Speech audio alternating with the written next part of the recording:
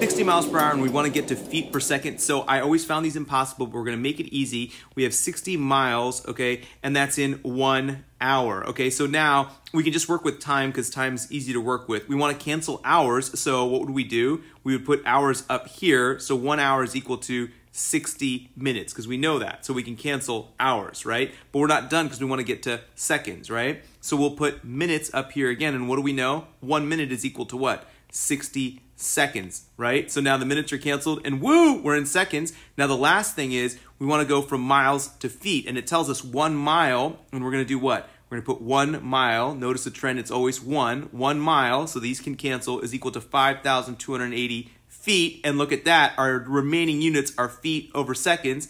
This 60 and this 60 can cancel.